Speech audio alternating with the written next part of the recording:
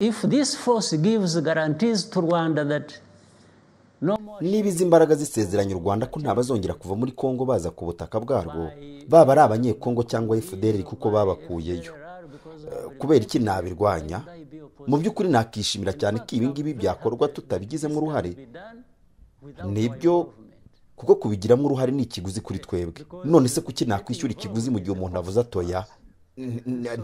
Nishimiye kubigukorera, nta kibazo mbifiteho rwose. I'm happy to do it for you. I have no problem with that. Absolutely. Muraganiriye na Kongo ariko ibiganiro niwe byahozeho n'ubundi byagiye binaba inshuro nyinshi. Kuri iyi nshuro tugire cyizere ki kuzahuka kububana hagati y'ibihugu byombi n'ibibazo byagiye bigaragara? Uyu munsi ntabwo byari ibiganiro, ahubwo kwari gushyiraho urwego rushinzwe kugenzura akagahenge ko ku itariki ya 4 Kanama.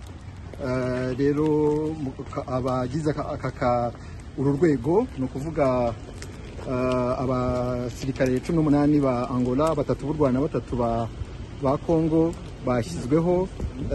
Tukaba twizera ko bazadufasha mu kugenzura ibarizwa by'aka gahenge ceasefire kugira ngo tugire amahoro muri iburasirazuba bwa Kongo kabaryo twifuza. N'ubundi intambara yarubuye muri ino minsi n'ubundi agahenge kari kavuzwe. Ari kizere gihari uko mwabonye ibiganiro hagati y'imande zombi? Ikizere kirahari. Dufite indi nama ku itariki 16 zo ku kwezi, ngira ngo tuzakomeza mu nzira y'amahoro. But where do you go that there is no politics?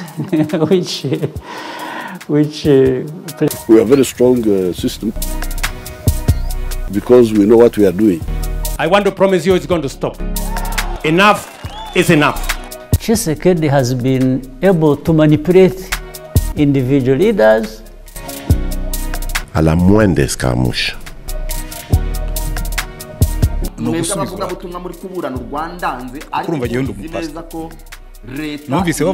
Dukurikire mu makuru, ibyegeranyo n'isesengura kuri Longa na Siasa. Mu buryo wavuga ko busa neza nka filime y'uruhererekane, ibiganiro by'Urwanda hagati ya Repubulika ya Demokarasi ya Kongo n'u Rwanda ubu noneho byamaze kwinjira mu gice kindi wanavuga ko ari gishya. Kuri ubu ngubu inzobere mu by'umutekano n'igisirikare ku ruhande rwa Repubulika ya Demokarasi ya Kongo n'u Rwanda zemeje ko umushinga w'ibigomba gukorwa mu kugira ku mahoro mu burasirazuba bwa Repubulika ya Demokarasi ya Kongo harimo no gusesa FDL ku ruhande rwa Repubulika ya Demokarasi ya Kongo n'u Rwanda rwa kuringa bazarwo ku butaka bwa Kongo. Ibi nibyagarutsweho n'inzobere zigizwe n'abakuru b'ubutasi bwa gisirikare ku mpande zombi bahuye mu mpera z'icyumweru gishize kandi bemeza inyandiko bise Proposed Concept of Conceptions. Iyi nyandiko yari mu magambo ahinnye kitwa Canops, bayihawe nangora nk'umuhuza nk'uko bikomeza bivugwa n'ibiro ntaramakuru bya Ngop byo muri Angola. Mu kwezi kwa Kanama perezida wa Angola João Manuel Lourenço Gonçalves yari yahaye perezida Paul Kagame na Felix Tshisekedi umushinga wageza ku mahoro arambye ari nawe ibiganiro bya Rwanda byari bishingiyeho. Inyandiko inzobere za gisirikare z'ibihugu byombi ubu ngubu zemejwe igizwe n'ibyo impande zombi zemeye gukora mu gushyira mu bikorwa uwo mugambi wa Angola, nubwo ibyo bemeye bitatangajwe mu buryo burambuye. Ariko ibiro ntaramakuru bya Angola biravuga ko mu ngingo z'ingenzi zigize ubwo bwumvikane harimo gusenya umutwe wa FDLR ku ruhande rwa Repubulika ya Demokarasi ya Kongo n'u Rwanda rukareka ingamba zarwo zo kwirinda.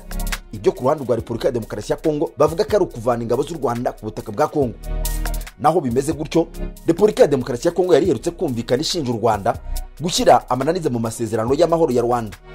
Mu nama yo kwiga ku bibazo by'umutekano muke mu karere k'ibiyaga bigari yabereye mu kanama ka Loni gashinzwe umutekano ku isi hari ku itariki 8 z'ukwezi gushize ku Kwakira, Teresa Kayikwamba Wagner, Minisitiri w'Ububanyi n'Amahanga n'Ubutwererane wa Repubulika ya Demokarasi ya Kongo, yavuze ko u Rwanda ruvuga ko ruzavana ingabo zarwo muri Kongo ari uko FDL ribanje gusenywa, kandi ngo rwanze ko ingingo y'ubutabera ku byabaye kuva M23 yagaruka ku butaka bwa Kongo mu mwaka wa 2022 ishyirwa ku masezerano y'amahoro.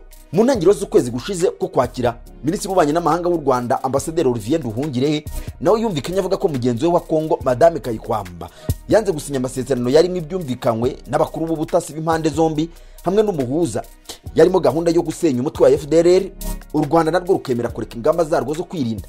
Ibyo nyine uruhande rwa Kongo ruvuga ko ari ukuvana ingabo zarwo ku butaka bwa Kongo. Imbere y'ako kanama k'umutekano ka Loni, Minisitiri Kayikwamba yavuze ko bari baranze gutangaza mu ruhame birambuye bigize amasezerano ya Rwanda kubwo kubaha umuhuza. Ariko yongeraho kuri iyo nshuro inshingano ya Repubulika ya Demokarasi ya Kongo ari ugushyira umucyo imbere y'iyo nteko mu mbogamizi nyakuri zari zahagaritse ibyo biganiro byongeye gusubukurwa no kwemeza ibyasabwe n'umuhuza Angola. Icyo gihe Madamu Kayikwamba nawe yavuze ko mu mugambi w'amahoro wa Rwanda ushingiye ku bintu bibiri. Icya mbere kimwe no gusenya umutwe wa FDLR, ikindi kikaba gusubira iwabo kw'ingabo z'u Rwanda. Avuga ko ku butaka bwa Kongo hari ingabo z'u Rwanda zigera ku 4,000 kandi zose zikaba ziri ku butaka bwa Kongo. Yemeje ko ku ruhande rwa Repubulika ya Demokarasi ya Kongo ko nta makemwa ku buryo ngo bari batanze gahunda yabo y'ibikorwa bya gisirikare byo gusenya umutwe wa FDLR urwanya ubutegetsi bw'u Rwanda no gukurikirana umusaruro w'ibyo bikorwa. Kayikwamba yavuze ko uruhande rw'u Rwanda ari rwo ruri guseta ibirenge kugira ngo ibyumvikanye bishyirwe mu bikorwa. Avuga ko umusaruro warwo rukumbi ari ugusubizayo ingabo zarwo. Yakomeje avuga ko ibi ngibi mu kurushaho ari uko u Rwanda rushyiraho amabwiriza yo gusubiza inyuma ingabo zarwo, aho ruvuga ko ibyo ngibyo bizaba hari uko gusa FDLR yasheshwe. Ibyo Madamu Kayikwamba na Repubulika ya Demokarasi ya Kongo ntibikozwe, ahubwo bo bakabyita iterabwoba no guhatahata amategeko mpuzamahanga. Uruhande rwa Repubulika ya Demokarasi ya Kongo rwavugaga ko bifuza ko gusenya FDLR bigendera icyarimwe no gusubira inyuma kw'ingabo z'u Rwanda zikajya ku butaka bw'igihugu cyabo, kuko ari cyo gusa cyakwizeza umugambi ugamije amahoro mu karere ukozwe neza kandi ugakorerwa icyarimwe mu buryo bwizewe. Ikindi, indi ngingo yasaga n'iyari yatumye ibiganiro hagati y'u Rwanda na Repubulika ya Demokarasi ya Kongo bicika intege nk'uko Tereze Kayikwamba yabitangaje, ngo nuko nyine igihugu cye cyifuzaga ko habaho igikorwa cy'ubutabera bw'akarere bwaca urubanza ku byaha byo guhonyora amategeko mpuzamahanga y'ubusugire byakozwe kuva M23 yakongera kubura intwaro mu mwaka wa 2022. Madamu Kayikwamba yakomeje avuga ko rwanze ibintu byose birebana no gushyira ubwo buryo bw'ubutabera mu masezerano y'amahoro arimo kuganirwaho, bityo kasanga u Rwanda rugamije gukwepura urumuri rw'ubutabera. Ku rukuta rwa X asubiza ku byari byavuzwe na mugenzi we muri Loni, Ambasaderi Olivier Nduhungirehe yavuze ko mugenzi we wa Kongo atavuze ukuri ku mpamvu nyazo zari zahagaritse ibiganiro bya Rwanda. Ni nyuma y'aho mu minsi mike ishize byarimo biri kugenda bigura intege. Olivier Nduhungirehe yavuze ko Kayikwamba bitunguranye yanze gusinya amasezerano yo ku itariki 14 Nzeri abitegetswe kuri telefone na Perezida Tshisekedi mu mpamvu zabo batasobanuriwe. Na ku kijyanye n'ingingo y'ubutabera bw'akarere ndetse no kuryoza ibyabaye, Bwana Olivier Nduhungirehe yavuze ko ibyo ntaho biri mu mushinga w'amahoro Perezida Joao Emmanuel Gonçalves Lourenço nk'umuhuza yahaye u Rwanda na Kinshasa. Ni mu mushinga yari yahaye abakuru b'ibihugu byombi mu kwezi kwa Kanama, kandi ko ibyo bitari no mu biganiro by'i Rwanda. Nduhungirehe yavuze ko ari impinduka zari zazanywe gusa na Repubulika ya Demokarasi ya Kongo kandi zidafite aho zihuriye n'ikibazo cy'umutekano kiri kuganirwaho. Linda Thomas Greenfield uhagarariye Leta Zunze Ubumwe z'Abanyamerika muri Loni yaraherutse guhura na Minisitiri Kayikwamba wa Kongo. Yari yasabye Leta ya Kongo gukomeza kwemera ibyo yemeye mu biganiro bya Rwanda, n'impamvu ari ingenzi gushyira mu bikorwa gahunda yo guhagarika imirwano yemejwe mu rwego rwa tekiniki hagati ya Repubulika ya Demokarasi ya Kongo n'u Rwanda. Ariko kandi iyi ntambwe yatewe mu mpera z'icyumweru gishize ibaye mu gihe n'ubundi mu ntara ya Kivu y'Amajyaruguru Repubulika ya Demokarasi ya Kongo muri iyi minsi yari kuvugwamo imirwano hagati y'umutwe wa M23 n'uruhande rwa Leta ifatikanije n'imitwe ya Wazalendo. Nyuma y'imirwano yo mu cyumweru gishize, umutwe wa M23 wari wafashe agace ka Kamandi Gite kari mu nkengero z'ikiyaga cya Rwicanzige Lac Edouard muri teritwari ya Rubero nk'uko bivugwa na Radio Okapi iterwa inkunga na Loni. Umwuka w'intambara kandi uravuga mu nkengero z'umujyi wa Pinga muri teritwari ya Walikale. Bikavugwa ko M23 ishaka gufata uyu mujyi w'ingenzi muri Walikale nyuma yo kwigarurira ibice bimwe na bimwe muri iyi teritwari nini kurusha izindi mu ntara ya Kivu y'Amajyaruguru. Nyuma y'uko inzobere mu bya gisirikare zemeje umushinga zahawe n'umuhuza, biteganijwe ko ku itariki ya 16 z'uku kwezi kugushyingo ba Minisitiri b'Ububanyi n'Amahanga bazateranira Rwanda bakemeza cyangwa bakanga ibyemejwe n'inzobere mbere y'uko bishyirwaho umukoro n'abakuru b'ibihugu bigahinduka amasezerano y'amahoro agomba gushyirwa mu ngiro. Kimwe mu byizi inzobere zemeje muri iyo nyandiko n'uburyo buhuriweho bwo kugenzura ishyirwa mu bikorwa ry'iby'impande zombi zemeranijweho, nibyo byiswe Enhanced Ad Hoc Verification Mechanism.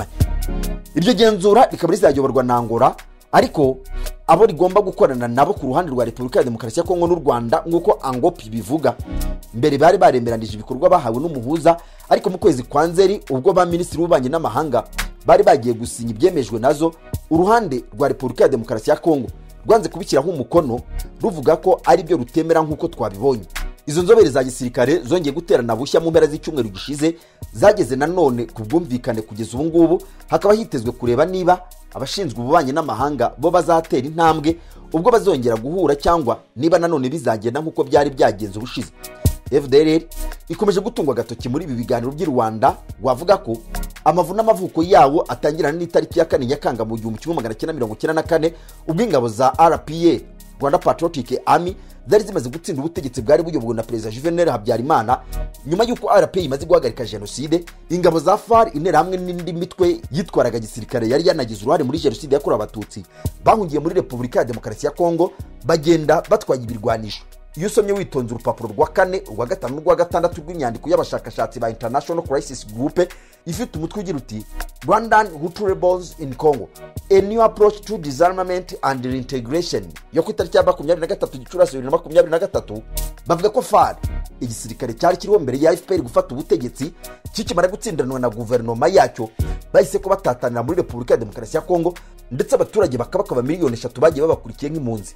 Izindi ngabo za FAR zahungiye muri Congo Brazzaville, Angola, Zimbabwe, Zambia, Malawi ndetse n'ahandi. Ibyo bice rero ko ari bibiri, buri cyose ngo cyahise ko kiremamwe umutwe wa gisirikare. Abari bahahuriye muri Congo byageze muri 1996 bamaze kwiremamwe umutwe witwaga igisirikare bise Armée de Libération du Rwanda ALIR. Izi ngizi zari ingabo zigera ku 20 zari ziyobowe na General Paul Rwarakabije, zahise ko zitangiza ibitero shuma byo kurwanya u Rwanda, binjiye mu bice by'uburengerazuba n'amajyaruguru y'u Rwanda.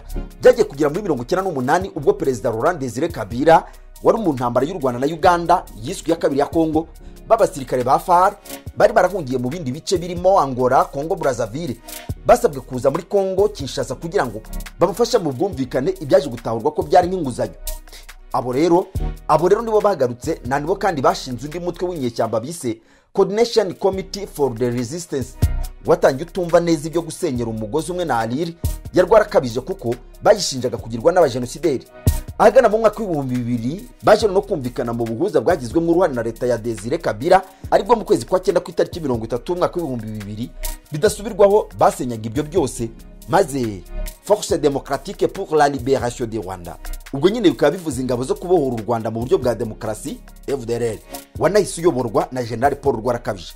Uyu mutwe abawushinze barahiye ko intego yawo nyakuri ari ukugaruka mu Rwanda barwana, hanyuma bagakuraho ubutegetsi buriho mu Rwanda.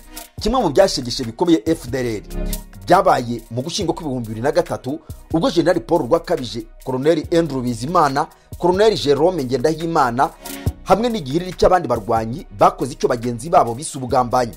Cyari iki? Bemeye gutahuka ku bushake bava mu byo kurwana babundabunda mu mashyamba na FDLR, maze nyuma yo kwishinga nyuma y'imyaka 3 gusa barayitaye baza mu Rwanda. Ibyo ariko ntabwo byatumye FDLR idakomeza, nubwo yari imaze gucika mu ibice. Umugabo nka General Sylvestre Mudacumura wari waravuye mu Rwanda, ari umuyobozi w'ingabo wungirije w'ingabo zarindaga Perezida Juvenal Habyarimana, niwe wasigaranye uyu mutwe nk'indagizanyo, ariko ikabingarigari y'abantu bose batumvaga politiki ya FPR.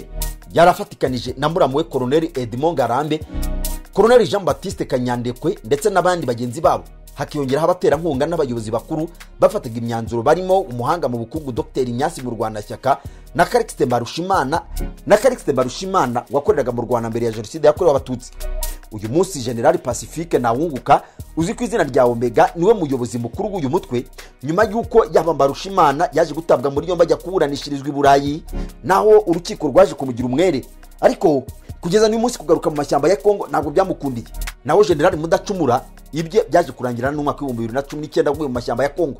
Giteze ko FDL igomba gusenywa mbere y'indi mitwe yose kugira ngo amahoro agaruke mu burasirazuba bwa Kongo nk'uko bikomeje kugarukwaho mu biganiro bya Rwanda. Mu bihe byashize nabwo FDL yagiye igabwaho ibitero byo kuyihumbahumba, ariko nyine byirimbuke ahubwo igakomeza gukanyakanya. Muri ibyo bitero FDL yagiye igabwaho bikayishegesha ariko ntisenyuke burundu, harimo nka Operation Umoja Wetu, Operation Kimya ya mbere n'iya kabiri, Operation Sokora ya mbere n'iya kabiri n'ibindi byinshi.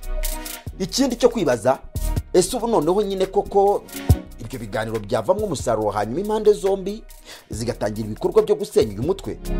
Birashoboka ko byarangira usenywe burundu bigasigara ari amateka, ko mbere se byananiranye.